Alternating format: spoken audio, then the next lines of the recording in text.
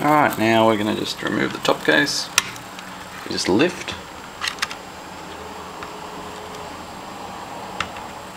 Lift it up. Oh, I've missed a screw. Whoops. If you do feel it not coming up, it's probably because you've missed a screw as well. That's how observant I am. Whoops. There we go. Top case is off. Now the top case, it loses its balance a little bit, so just put that over there. And now we are inside the EeePC.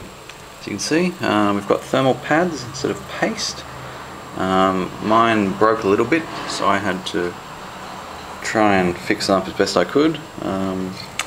Alright, so now what we do is there are microphone and webcam, oh, I think they're just the webcam ones, and the inverter board connectors up here.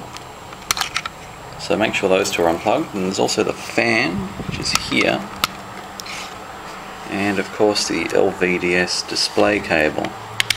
So remove that as well, and then just move the display closed a little bit so it doesn't fall over. Then we have two little clips here at the front, probably a bit hard to see, but you just basically pop your flat blade under the motherboard, give it a little wedge and it should pop up. And then all you do is lift it out. Oh, and there's also a stopper in the modem port, which doesn't actually have a modem on board. So if you just pop your flat blade in behind it, just push that out. Just a little rubber stopper. Doesn't do too much. And then you can lift it out.